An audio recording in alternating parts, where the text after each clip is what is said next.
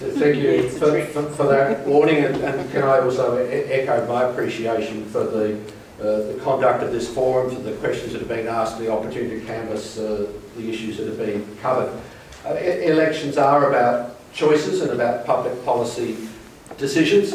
There's some overlap between parties, there are some clear points of difference. I would certainly say that from a Liberal Nationals point of view, we are committed to a balanced and responsible transport policy.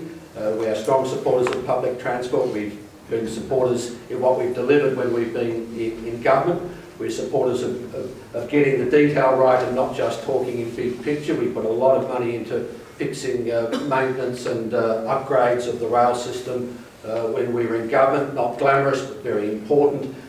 We've got commitments to improving after-hours timetables. We helped implement those.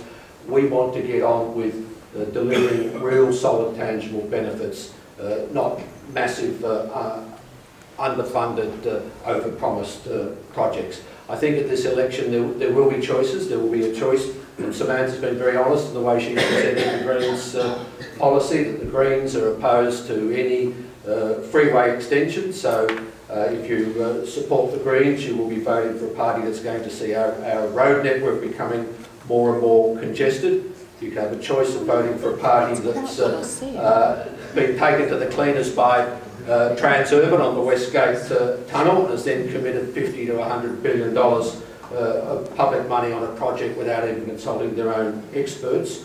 Or you can vote for a Liberal Nationals team that's got a proven record of delivering on both public transport and on road upgrades, that have got a platform of doing both going into this election, to removing intersections by splitting grade levels at road intersections, key road intersections, and also committed to improving our public transport network.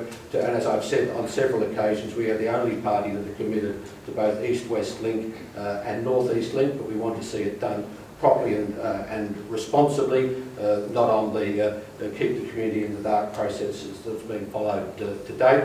And that I believe is the choice that the voters will have at this election, and that's the platform on which I'm very proud to stand as a Liberal, but also as a local member, to be pressing hard on what I've been doing for many years, which has been trying to get a decent outcome for central Box Hill, to get a master plan that's going to lay down the future of Box Hill for many years to come. Thank you very much.